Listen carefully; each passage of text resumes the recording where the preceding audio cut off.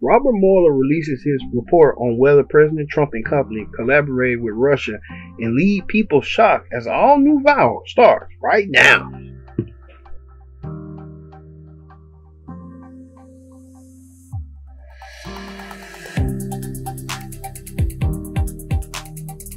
Welcome to an all-new edition of Viral. I'm your host, as always, Kenji, here on Viral. Glad you're here. Join in the conversation using the hashtag Viral here on Connect. Glad you're here. Let's get started with the Mueller report. As all you know, that Robert Mueller, who was special counsel, did an ongoing investigation on whether or not the Trump campaign from 2016 was in cahoots with Russia. And many thought that it was going to soon happen, and it didn't. So let's take a scroll back memory lane on how all this came unfold. Watch this. Yeah, George, just coming in from the press poll that's traveling with the president in Florida. This is from Sarah Sanders, and it says, quote, "The special counsel did not find any collusion and did not find any obstruction. Attorney General Barr and Deputy Attorney General Rod Rosenstein further determined there was no obstruction. The findings of the Department of Justice are a total and complete exoneration of the president of the United States." Not surprised that that's the reaction coming in from the White House right now. This is a day that could very well shape the rest of Donald Trump's presidency here in this White House.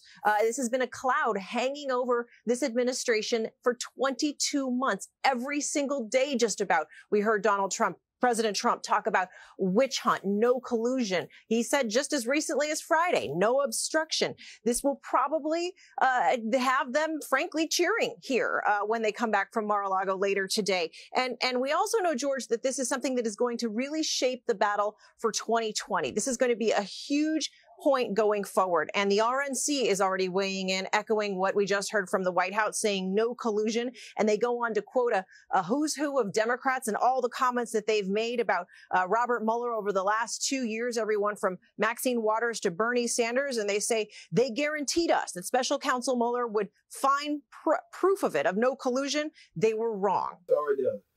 On ABC, the president was not found guilty on no collusion. He's been saying that for so long. He kept, repeating himself over and over again. But when it finally came out, the conclusion of it, here's what the president had to say. Watch this. After a long investigation, after so many people have been so badly hurt, after not looking at the other side, where a lot of bad things happened, a lot of horrible things happened, a lot of very bad things happened for our country. It was just announced there was no collusion with Russia, the most ridiculous thing I've ever heard. There was no collusion with Russia. There was no obstruction and none whatsoever.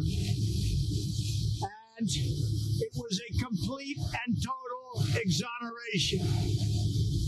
It's a shame that our country had to go through this. To be honest, it's a shame that your president has had to go through this before I even got elected. It began. And it began illegally. And hopefully somebody's going to look at the other side. This was an illegal takedown that failed. And hopefully somebody's going to be looking at the other side. So it's complete exoneration, no collusion, no obstruction. Thank you very much. Thank you. The president keeps saying that it was no collusion. He was totally exonerated. Well, that didn't stop there, as both major parties had something to say. Let's hear what Representative Jim Jordan from the Oversight Committee had to say about the president. Watch this. The fact that there are no new indictments is not necessarily vindication for the president. You agree? Well, we got to read the report, but what I do know is to date, not one bit of evidence to show any type of coordination, collusion, conspiracy between the Trump campaign and Russia to influence the election. And that was the charge, George, when this thing started almost 2 years ago. The Democrats were all saying that the president of the United States worked with a hostile foreign country to seal the election. And again, there has not been one bit of evidence to suggest that any of that happened.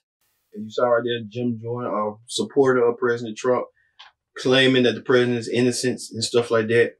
That didn't end there, as another ranking member from the Democrat Party, Representative Jordan Adam Schiff, disputed whether or not Trump, it was still some collusion in some way or form, some evidence. And let's hear what Jordan Schiffer had to say. Chronicle on Friday, if there's no bombshell, there's no impeachment. Does no new indictments qualify as no bombshell? Not necessarily, because again, George, as you pointed out, they can't indict the president. That's their policy. And therefore, there could be overwhelming evidence on the obstruction issue. And I don't know that that's the case. But if there were overwhelming evidence of criminality on the president's part, then the Congress would need to consider that remedy if indictment is foreclosed. So it's really too early to make those judgments. We need to see the report, and then I think we'll all have a factual basis to discuss what does this mean for the American people? What risks are we running with this president? What steps does Congress need to take to protect the country? But in the absence of those facts, those judgments are impossible to make. All right, you saw right there.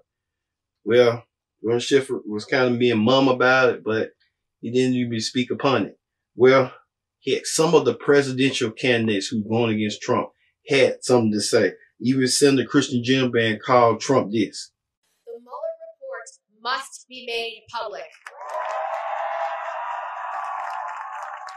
All of it.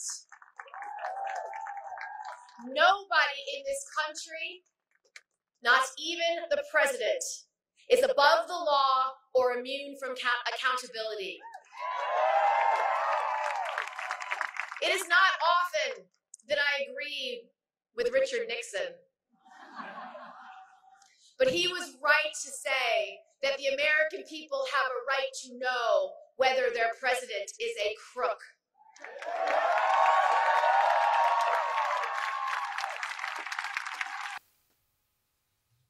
Yeah, she called Trump a crook, like how Nixon was, how he used to say that he's not a crook. Well, that ain't in there, as Senator Bernie Sanders said this on his little tweet on reading a statement. And I quote, he wants to see the whole damn report. And a lot of people are still saying that Attorney General Aaron Barr should go ahead and release the full report than just giving us a brief synopsis of the report and give him his pick that Trump was not found guilty.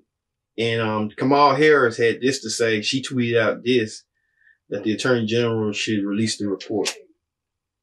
Well, that didn't end there, as former New Jersey Governor Chris Christie spoke on the terms on whether or not Trump got away. Take a look. You know Robert Mueller fairly well. The other question is, how would he lay out these arguments in a report? I think the way he's conducting himself over the last 22 months gives you a really good indication of how he's going to lay it out, which is going to be carefully and like a traditional prosecutor. He is not going to pull a Jim Comey here. He is not going to go out. Well, he already hasn't done that. He hasn't seen a press conference. Well, that's it. But I mean, now the report is or the ultimate thing. Or Ken Starr, for sure. I mean, I think it's either one of those. And I think that, I think it is, as Donna said, a tribute to Bob Mueller.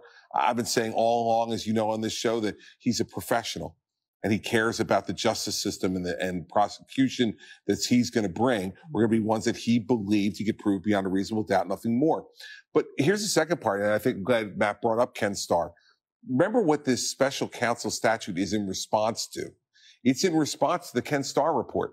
Congress said they didn't like what Starr did in laying out all that detail against people that were never going to be charged with a crime.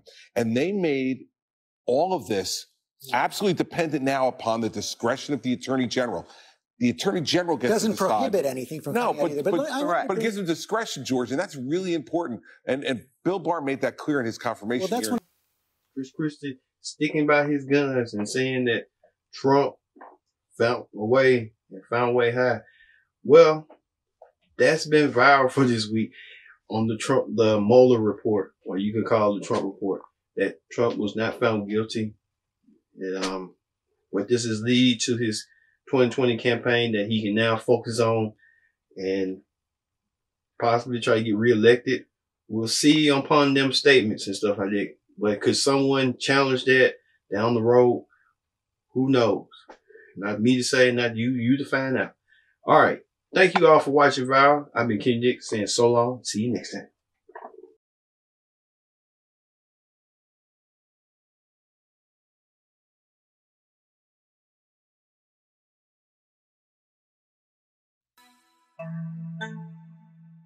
time.